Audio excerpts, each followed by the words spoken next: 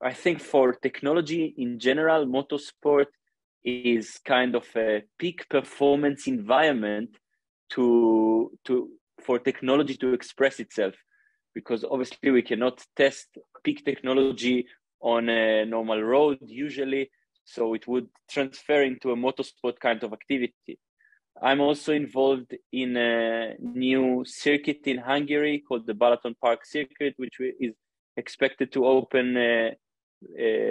mid the next year, and it will be a very technology involved track with a lot of systems around it to help the cars and the engineers, and also a great stage for tech companies to test their products. So a part of loving what I do and being focused 25 hours a day in driving, I'm also kind of a little tech enthusiast.